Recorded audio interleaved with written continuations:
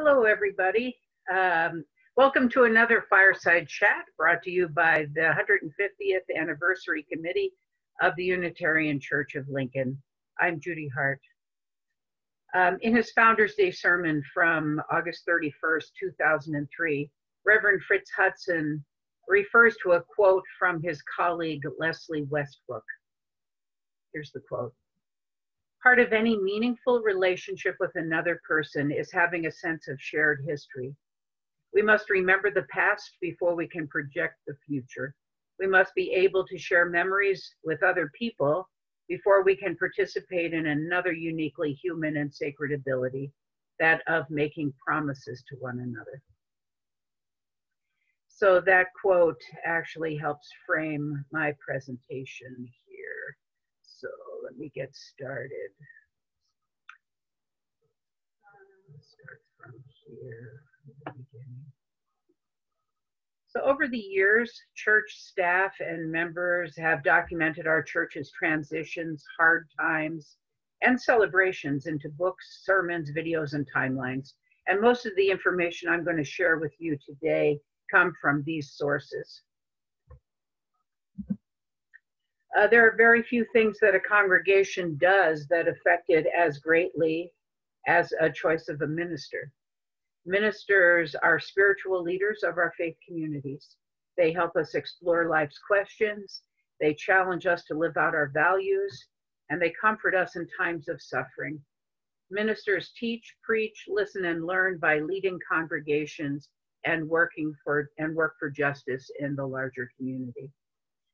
Now, my focus in today's chat is on the church's ministers from the beginning in 1870 until the ministry of Isaiah Domus in 1953. Each of the ministers deserves his own fireside chat, but alas, today there just isn't enough time to cover all the details that framed all the decisions of our faith community. And this presentation is meant only to be an overview. And I really invite each of you to find some of those documents about the history and look for more details about any of these men that interest you. This is from Fritz Hudson's September 1st, 2002 Founders Day sermon. Our founders were riding a boom when they formed our church in 1870, settled their first minister, James Gorton, in 1871, and completed the first frame building at 19th and H Streets in 1872. But hard times came very soon. There was a national financial panic in 1873 that caused the Universalist Convention to withdraw the subsidy which they were giving us to pay the minister's salary. So Gorton was gone after only 2 years here. E.H. Chapin came to Lincoln and became the society's second minister. I invite you all to listen to the wonderful fireside chat that Fritz Hudson did about the Chapin family. And that can be found on our church's website on the homepage. Follow the link in the About section. The church reorganized after Reverend Chapin's resignation to call itself All Souls Unitarian Church. At that point, 96 individuals signed as charter members, and they called the Reverend J. Lewis McDonald to be their minister. On January 20th, 1899, the Reverend Marsh was installed as the first minister of the All Souls Unitarian Church of Lincoln. He was said to be a man of fine address and character, and his sermons were scholarly and deeply spiritual. He also has a really nice beard. There was considerable growth in membership during Mr. Marsh's leadership. 185 persons joined the 97 charter members. Although Mr. Marsh and his wife were well liked, the church was facing, again, financial difficulties. At a parish meeting on January 13th in 1908, Mr. Marsh tendered his resignation, which was accepted. According to the minutes of that meeting, it was suggested that committee member C.S. Allen was to be in New York soon, and he was requested to proceed to Boston to consult with officers regarding the filling of Mr. Marsh's place. Following that consultation, the Reverend Arthur Weatherly was given a call to the ministry here in April 6th of 1908. You can listen to Frank Edler's in-depth discussion of Arthur and Clara Weatherly's time here in Lincoln. That also can be found on the website. Now here's a little anecdote from Fritz's Founder Day sermon on September 2nd, 2001. Parson Weatherly, as he liked to be called, arrived in a whirlwind from Worcester, Mass, just 2 months following Marsh's departure. What strikes, and this is Fritz speaking, what strikes me most about our record of Mr. Weatherly's ministry is that I can find there absolutely no reference to his pulpit work. He loved books, that's clear. Our church library core is his library, a solid collection from the period. And he was loved for many traits, even his acknowledged cantankerousness. What comes through most loudly and clearly from the record, however, is the impatience of his outward energy and the incredible list of its results. As Homer Kyle, our next generation's historian, who lived as a student in the Weatherly's parsonage, wrote, Arthur wanted this to be a better world, and he wanted it to be better now. World War I began, and the heightened emotions that arose in our congregation because of Mr. Weatherly's pacifism led to his leaving in 1919. According to Homer Pyle, at the close of the war, some of the more timorous of his friends in the congregation suggested that he would be more useful in some other pulpit.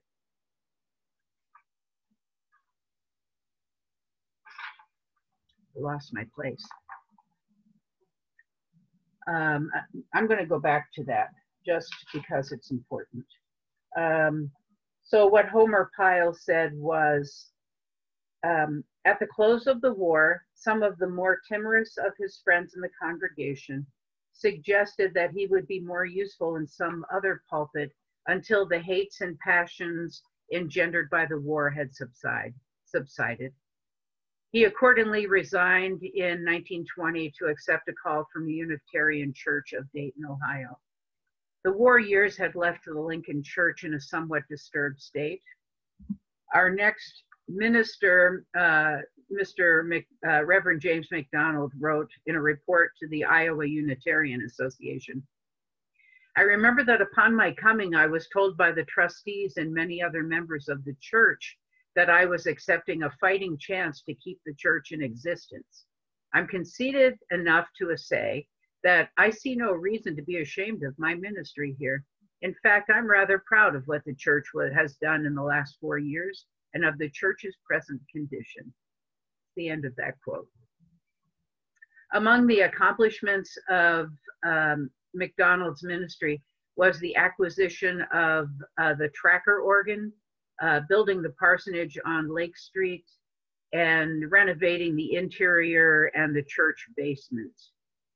In the first year of his ministry, the first Christmas candlelight service was presented by the children of the church.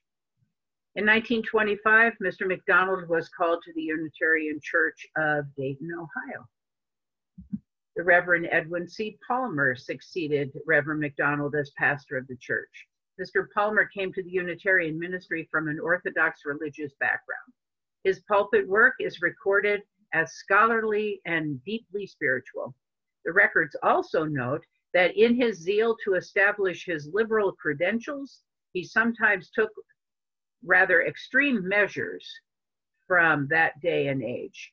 At one point, he tore pages from his Bible while standing in the pulpit.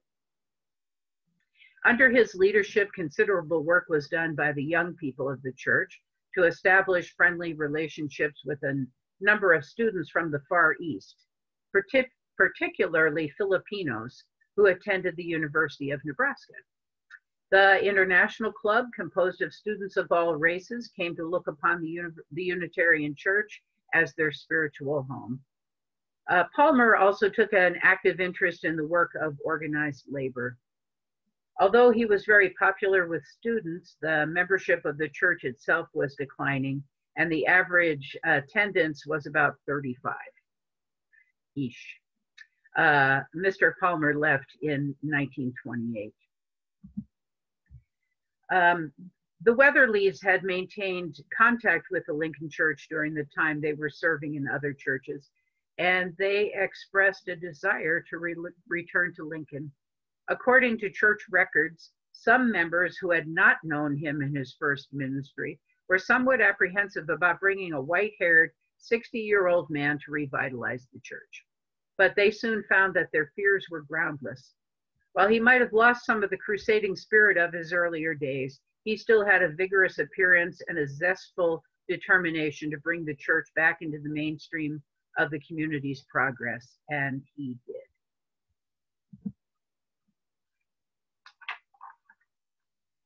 During his second ministry, Dr. Weatherly not only continues his active participation in the social service affairs of the city and state, but also worked hard to revitalize the church.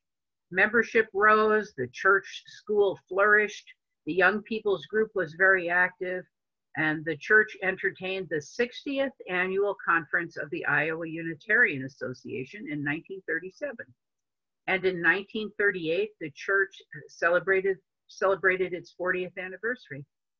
It's interesting to note that Dr. Weatherly was minister of the church on its 10th, 20th, and 40th anniversaries. Even though he had passed age 70, Dr. Weatherly was reluctant to retire. His investments during the Depression had not turned out well, and the denomination offered only minimal assistance. Funds were solicited from interested church members and from others outside the church, and a retirement fund was set up. In April of 1942, a program of gratitude took place for the Weatherlys. They lived in Lincoln for a short time longer and then retired to their summer home in New Hampshire. The Reverend Carl Storm began ministry in September and won the hearts of the membership by his earnestness and enthusiasm. In 1943, he preached that there can be unity in our diversity if we will but remember that the pulpit is a place for interpretation rather than a sounding board for any particular kind of propaganda. That not only will the minister be wrong on many occasions, but the person in the pews may be wrong on some occasions. As we agree today, we may both change our views. On the eve of VE Day, Reverend Storm cautioned in another sermon, if war has its costs, peace is no lesser degree demands its price. Wendell Willkie, well known for his phrase, one world, also said, sovereignty is something to be used, not hoarded. An application on a national and international scale of what Jesus had in mind when he said, whosoever shall lose his life shall find it. The Storms were active in all phases of church work, the Layman's League, the Women's Alliance, the Junior Church, and the Young People's Group. In 1947, Mr. Storm was invited to become a minister of the First Unitarian Society in Minneapolis, and that's the church that his wife grew up in. So it was an offer he couldn't afford to decline. So the family left Lincoln in the summer of 1947. There were several months that the church was without a minister following the departure of the Storms. Victor Seymour was asked to act as church administrator. The pulpit was filled with church members with an occasional outside speaker. In December, Reverend Philip Shug arrived from the Unitarian Church in Urbana, Illinois to begin his ministry. Mr. Shug was a humanist and had been very active in the struggle to maintain the separation of church and state. He was a good administrator and he took an active interest in the church school, especially the Square Dance Club. I kind of like that. I think maybe when we get back together again, we should have a Square Dance Club. Mr. Shug published the first issue of the church newsletter, which was called the Lincoln Liberal, and that name was changed in October of 1950 to the Lincoln Unitarian. The 50th anniversary of the church was celebrated in 1948, and in 1951, the name of the church was changed to the Unitarian Church of Lincoln. In March a lot happened, yes. In March 1952, Mr. Shug accepted a call from the Unitarian Church of San Antonio, Texas. The period after Mr. Shug's departure until the end of the year was a rather difficult time for the church. The search committee was having problems finding a minister to succeed him. And finally, the committee, by a divided vote, agreed to issue a call to Reverend Isaiah Domus. So Reverend Domus came to Lincoln with a very complex history. And I'll tell you more about him in my second fireside chat. But following Isaiah Domus, oh, that's the newspaper article that introduced his family to the church. I'll just leave that there for a second so you can read it. Peter Rabel was next, then Charles Stevens, who many of you remember. There he is right there. Then there were interims, intern minister Lisa Schwartz, and then Fred and Margie Kipe, Fred Campbell in 1997, and then Fritz Hudson came to his ministry in 1988 and stayed with us till 2013.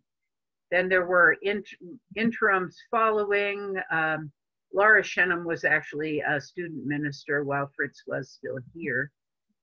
Justin Osterman and Dr. Gretchen Woods were interims until we found our beloved Oscar Sinclair, who started his service, his ministry, his service to our church in 2017. I'm recording this chat on November 8th. It's actually November 18th. I don't know why I said November 8th, but it's November 18th. In 2017, after our church went through the search process, we called Oscar to be our settled minister. It was an intriguing process and one that I had never experienced in my growing up as a Roman Catholic. Oscar's legacy is being informed by our times. We are in a global pandemic and our church buildings are closed. So Oscar is recording our daily history in a virtual format, archived on Facebook and YouTube. These are technologies beyond our ancestors' wildest dreams. Thanks for watching. Stay tuned for part 2, which will include some memories from our current members who are around in the 1950s. So thanks for listening, and I look forward to sharing more with you in a second chat. So take care, everybody.